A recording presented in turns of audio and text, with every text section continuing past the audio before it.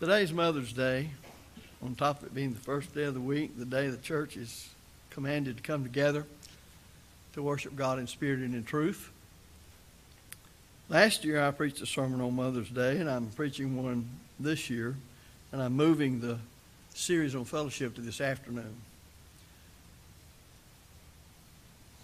I don't a lot of times preach specifically on Mother's Day or Father's Day, a sermon pertaining to the same.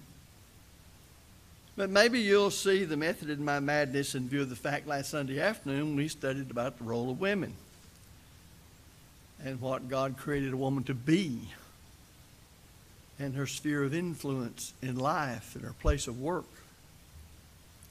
Well, there was a teacher I read about who was wanting her students to be able to write a card to their mothers on Mother's Day. So she thought she would ask them some questions to kind of get ideas so they could write them one of these cards. The first question she asked was, what are some ingredients? What are some ingredients mothers are made of? Well, Debbie, who's age 5, answered it this way. God makes mothers out of clouds and angel hair and everything nice in the world, and one dab of mean. And then little Jeffrey at age 6 answered that question this way.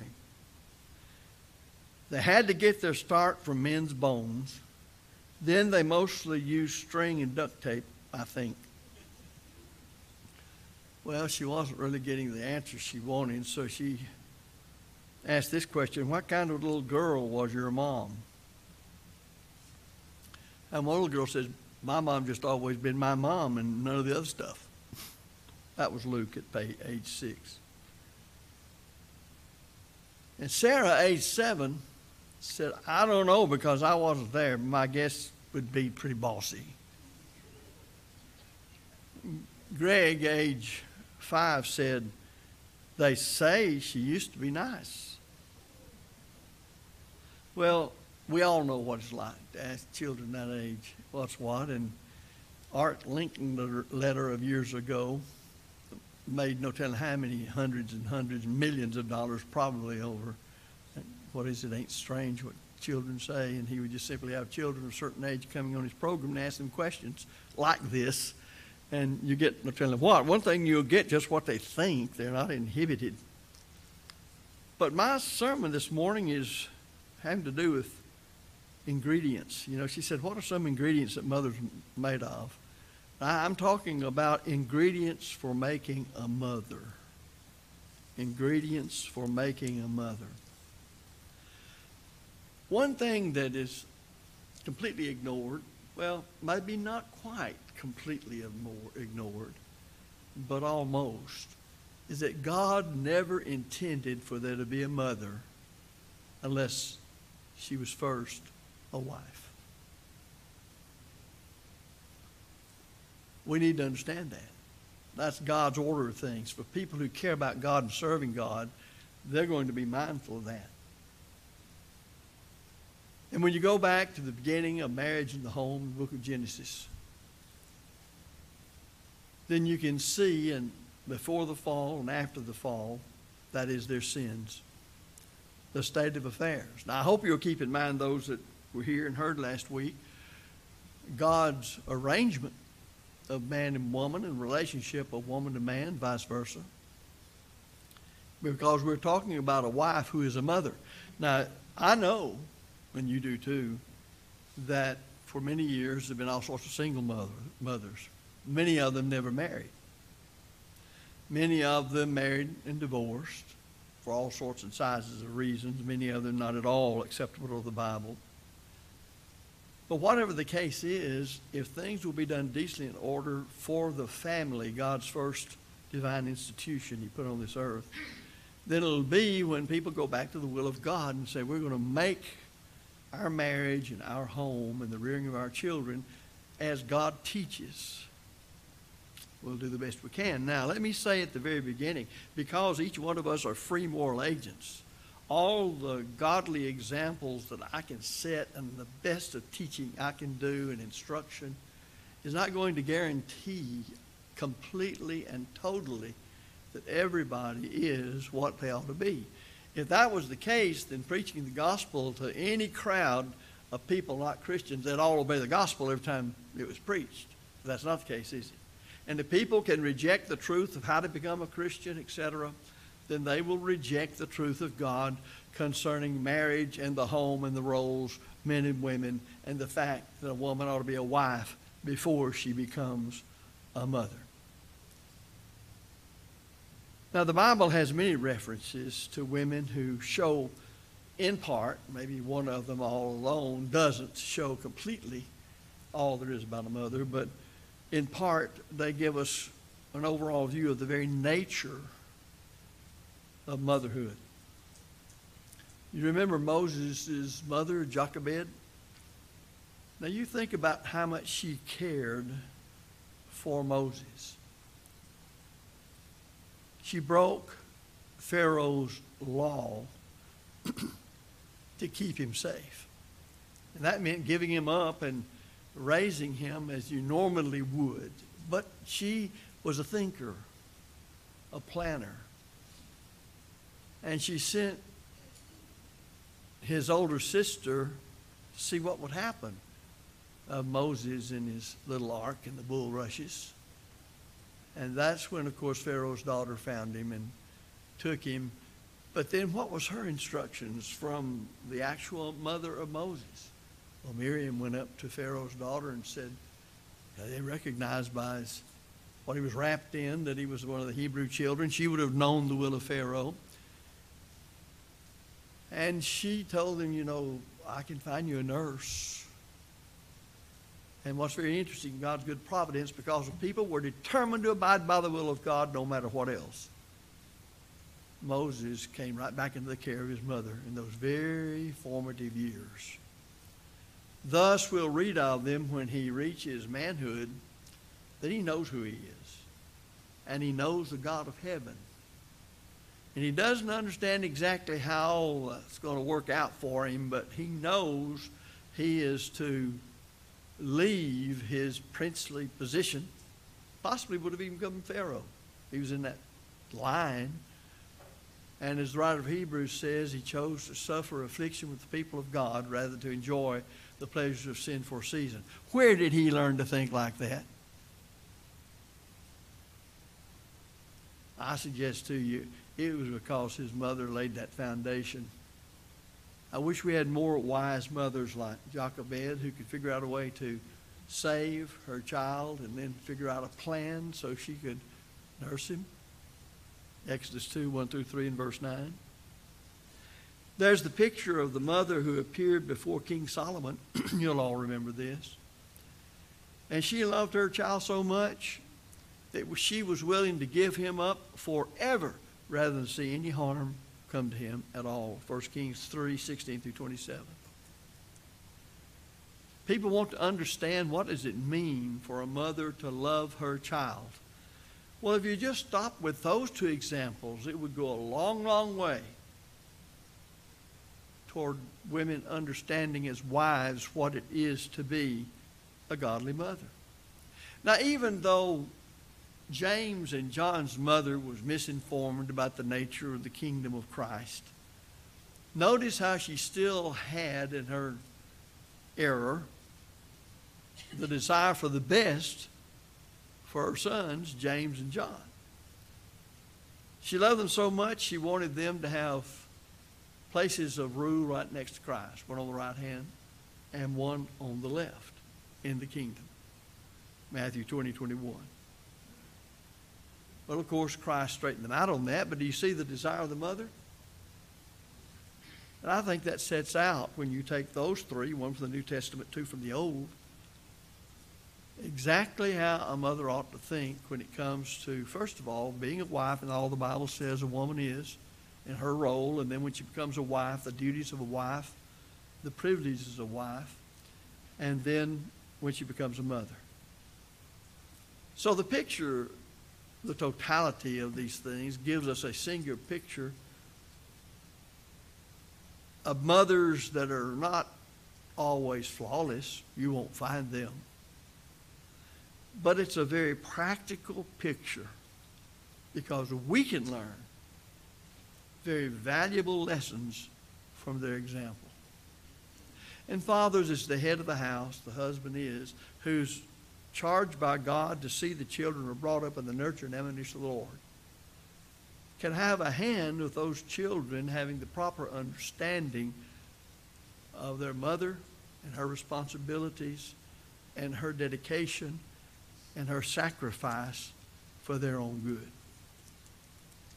Now we're talking about the power of her influence. What is influence? It is the power I have over others for good or bad according to the kind of life I'm living.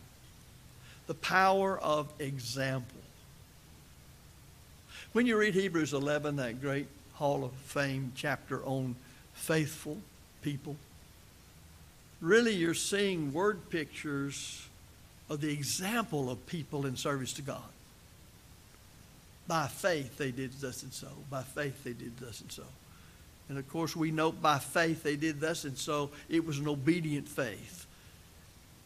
Thus in the home, a home as God would have it, and that's going to be as the Bible directs, the teaching and the training, the example and the influence for good ought to be there.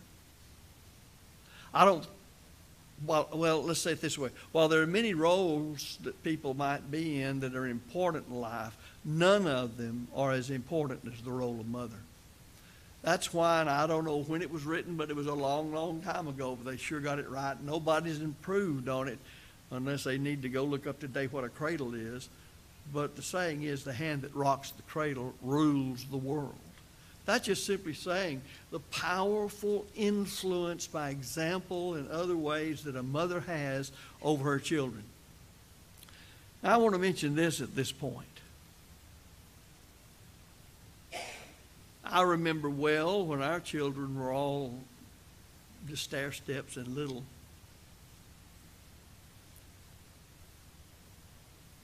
That there was this elderly man, preacher, who was probably at that time the age I am now, maybe older. And he made this point. He says, David, you right now are mindful of being a husband and father, and particularly a father, as you labor to preach. He said, but I want you to remember one thing.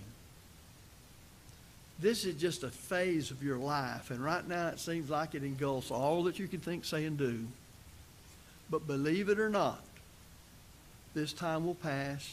It'll pass faster than you can ever think it would, and you'll still have, if you live a normal life, a long time in which that concern won't be there with you, as it is now. And that's so true. That is so true. I recognize that as wisdom coming from somebody who'd been through what I hadn't been through. But you know as well as I do, when children are little, and the smaller they are, the more demanding it is to be able to be with them and take care of them, et cetera, et cetera, et cetera. All of us know that. And it may seem it's never going to end. I remember going with the kids, and I never knew what I had smeared on my lapel, or if I was carrying one of them, they used this for some sort of swing. You know, when you dress, you look at Jody and say, what have I got on me? And that kind of thing goes, and it seems like, you know, it's all day long every day. It just goes on and on and on. And it's even more so than a course for the mother. Just because of what the Bible says a mother is and her duties are. And for the loving mother who wants to be all she can be in her role, then it just seems like it'll go on. But I'm telling you, please listen to me. Those days will pass, and they will pass faster than you can believe. And there'll be memories before you know it. The hand that rocks the cradle rules the world. I think any of the wise men, if you can truly call them wise men, have always realized the very big part that women played in their lives. It's sad that some men do not respect good and godly women as they should. But I know where that can be remedied. That's in the home. Oh, but what about the pulpit? Well, you're hearing some of that now, but primarily the home. What about the classrooms where the Bible's taught? Yes, that can be good. But both of those, from the pulpit and in the classroom, are supplemental to what goes on 24 hours a day in the home, and that mother is charged to be a part of. I think it's interesting that one of the great statements that's made is made to a young preacher as to what he needed to know, but what he needed to preach to the brethren. And think of those brethren of the first century Roman Empire and the kinds of lives they lived. And yet when you come over to Titus chapter 2 and verse number 3 beginning, we'll read through verse 5. The aged women likewise, that they be in behavior as becometh holiness. Now is that example? Is that wielding an influence? Not false accusers, not given to much wine, teachers of good things. That covers a myriad of things. All those are general statements. Then it gets a little more specific. That they, who? These aged women. And I might keep in mind, some of us think of aged women as somebody barely ever get along. Back in those days, a woman might be considered aged who's 40 years old. That they may teach the young women to be sober. Let me ask you something. Do you think that needs to be taught today? To have a mind that sees things as they are, that views things in the light of God's right and divided word, that understands what we studied about last Sunday afternoon as to the role God has given the woman, the wife, and the mother, to love their husbands. That's interesting. Here the Holy Spirit's telling young preachers, a part of preaching to the church to make them strong Christians, the older women ought to teach younger women how to love their husbands. What? They don't know? I can tell you right now there's a host of women in this society that don't know. Now, what used to happen when the extended family was closer together 50, 60, 70, 100 years ago, then they were all together, many people never getting further than 25 to 50 miles away from home their whole life. And they lived in a little community where there was aunts and uncles and grandpa and grandma and cousins and brothers and sisters and everybody there, and families a lot larger, so you had a lot of older brothers and sisters almost raising the younger ones. Then you had that kind of close involvement in which things were observed and they were good families, and families were closer to what the Bible said in general, and the laws of the land helped them more those times, and they learned a lot of these things in general. But this means you need to be instructed in how to love your husband. Now, I will admit that if they are Christian husbands, devoted to God, seeking first the kingdom of heaven and his righteousness, the kingdom of God and his righteousness, that would be a lot easier thing to do. But you've got to remember, in converting these people at that time, they many times were anything but that. But that didn't mean love your husbands if they're faithful Christians. He didn't say that. He said love your husbands. But notice they had to be taught also to love their children. There is, in a normal person, the natural sense of caring for your own. But the Bible's full of material that talks about people not having that natural attitude, rebelling against it, going against it. One of the reasons that homosexuality is so wicked is not because it's just a sin. It's going against nature. Read Romans 1. And some women go against nature. What's natural? The way God made them. Thus, the need for that sermon last week for all of us. And if you're going to see your children grow up to be what God wants them to be, in view of what's going on, the transgender business, homosexuality, homes breaking up for every reason under the sun, or living together, no intention of marrying of any kind, you're going to have to teach that. You're going to have to train them in your home. that they may teach the young women to be sober, to love their children, to love their husbands, to love their children. Now notice, these are women who've already been doing this right. These are women like the elderly preacher I told you about who had already gone that, who was giving me some good advice. And I've cherished it. But then he doesn't stop there. There's some more teaching the older faithful women ought to be doing through their experience and knowledge of the Bible. And notice they can't really do this unless they know the Bible, because you can't teach what you don't know. To be discreet, chaste, C-H-A-S-T-E. There's too many other kind of chaste. Keepers at home. Ooh. That is almost a curse word today.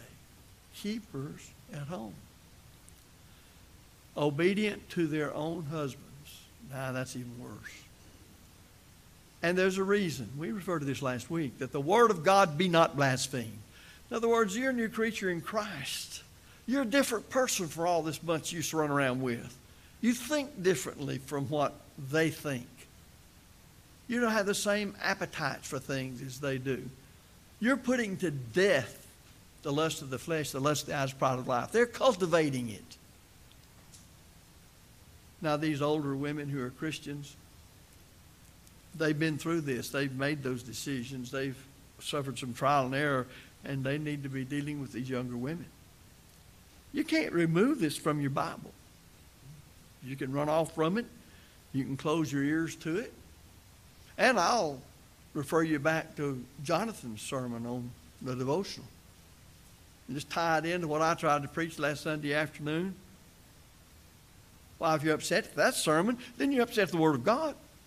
And if you're going to be upset at that part of the Word of God, you might as well be upset with the rest of it. Because you break one part of the law, the whole body of law condemns you. So James wrote.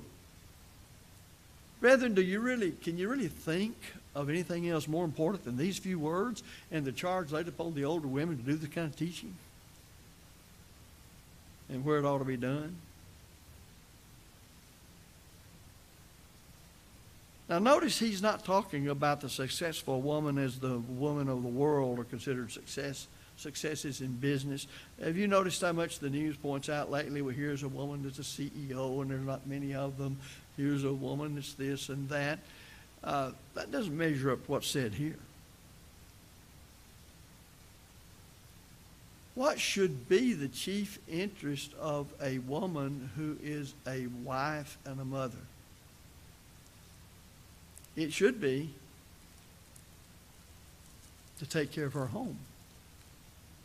Now, I'd be the last one to say, especially this day and age with the home and the mess that it is and society the way that it is, to say that it wouldn't be wise for a woman to have some sort of training, some sort of teaching, something that if she has to take care of herself and her family without a husband, she can do it.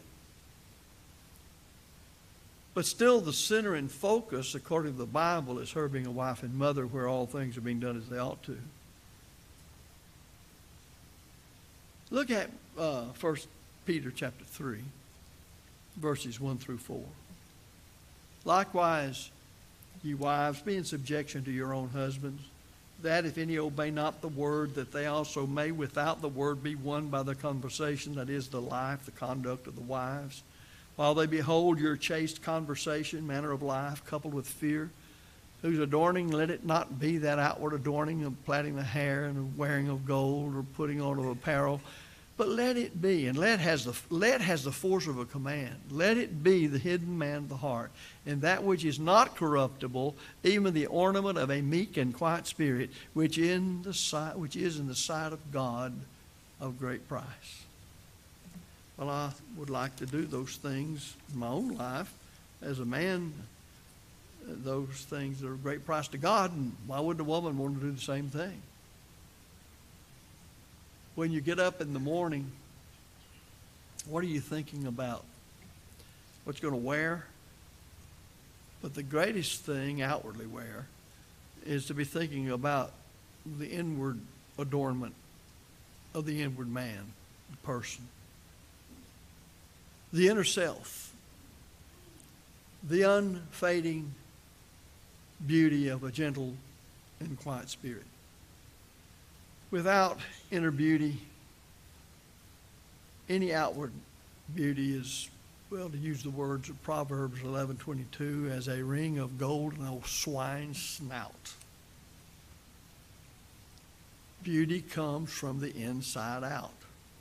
And too many young people think they're nothing because they have never been taught their true beauty is their inward beauty. I'm convinced that many of the troubled teenagers of today are so tied up with the way the world measures success and beauty and who's handsome and who is in the in crowd and all that, that it troubles them to a great extent because they're not accepted. But if they would have the reinforcement of a godly mother at home, training and teaching and setting an example and teaching the Bible to them, it'd make a difference how they view themselves. And it makes a big difference on all of us, how we view ourselves.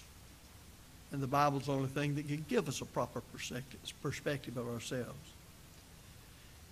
I won't try to read it now, but if you go to 2 Timothy chapter 1, 2, and through 5, we've already noticed that last week, that it was the grandmother and mother of Timothy who made him to a great extent what he was.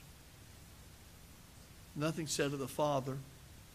It's too bad it could have been said that he was there doing what God said and guiding the home and seeing that these things were done, but nothing's mentioned of him. We don't know whether he's anywhere around. Maybe this is all he had, was a grandmother and mother. But nevertheless, they instructed him in the Bible. That meant they were good Bible students. They were experienced in putting to practice the truth. And when Paul saw Timothy, he saw a man of great potential. He saw a person strong in doctrine, strong in faith, one who could stand up for God and proclaim the gospel, one who was fearless. He had the power of love, and the Bible says a sound mind, 2 Timothy 1:7. All that began with Grandma and Mama.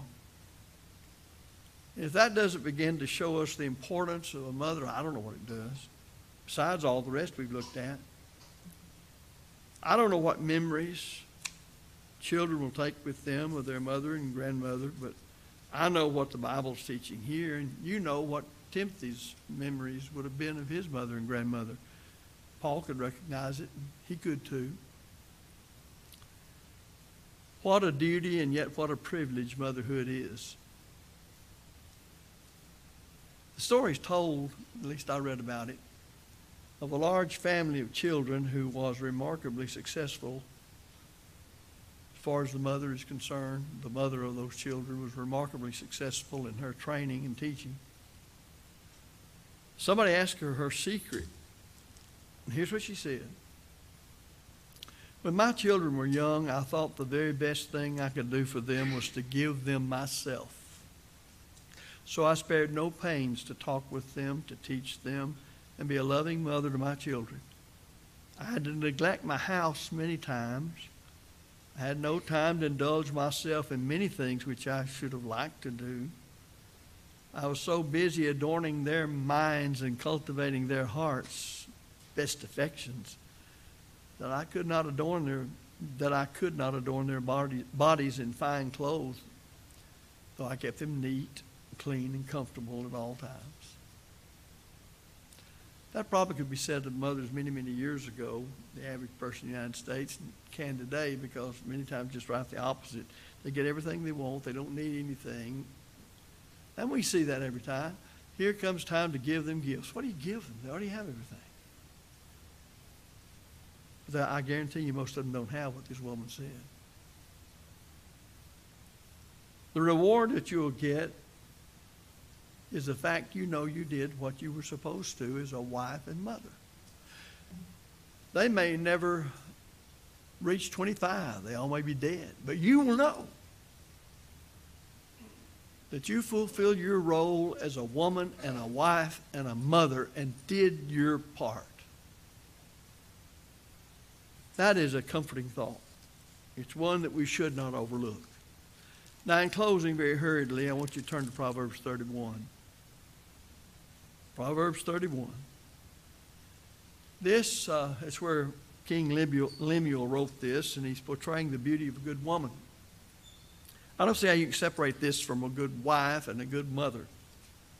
Verse 11, I'll just go over it this way. Verse 11 of Proverbs 31, she is trustworthy.